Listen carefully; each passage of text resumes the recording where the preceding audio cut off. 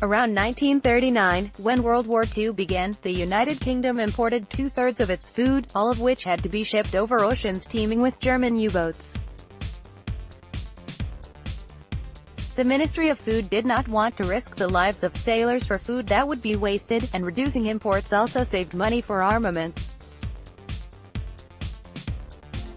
Surprisingly, 60% of Britons told government pollsters that they wanted rationing to be introduced, with many believing that it would guarantee everyone a fair share of food.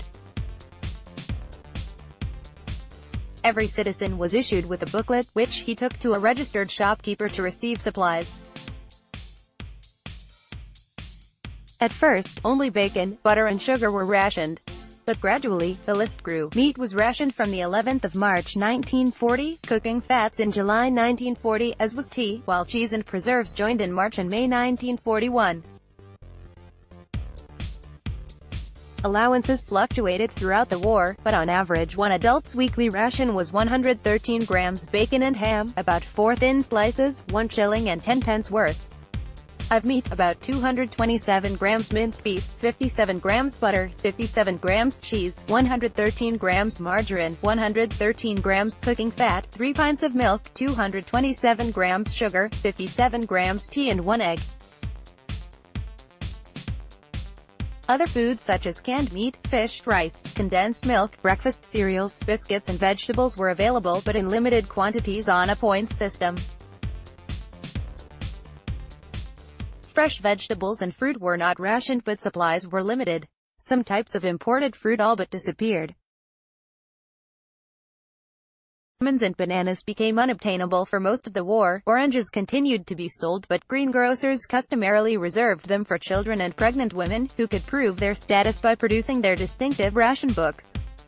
Many people grew their own vegetables, greatly encouraged by the highly successful Digging for Victory motivational campaign. Most controversial was bread. It was not rationed until after the war ended, but the national loaf of wholemeal bread replaced the ordinary white variety, to the distaste of most housewives who found it mushy, gray and easy to blame for digestion problems. In May 1942, an order was passed that meals served in hotels and restaurants must not cost over 5 shillings per customer, must not be of more than 3 courses, and at most one course could contain meat, fish or poultry.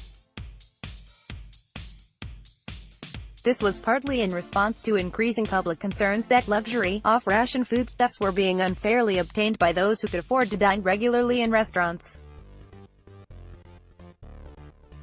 After the war had finished, the pain continued.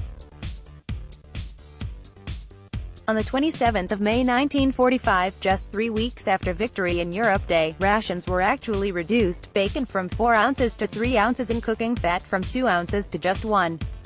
So it is of no surprise that when restrictions were lifted on the 30th of June 1954, when meat stopped being rationed, people reacted with delight.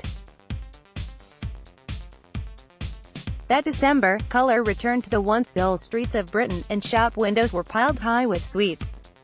The sheer joy of this moment comes across in a report in the Times. On the 20th of December, the shops display an almost Dickensian abundance of sweets and foods to supplement the turkey and the pudding, which are the mainstays of the season's menu.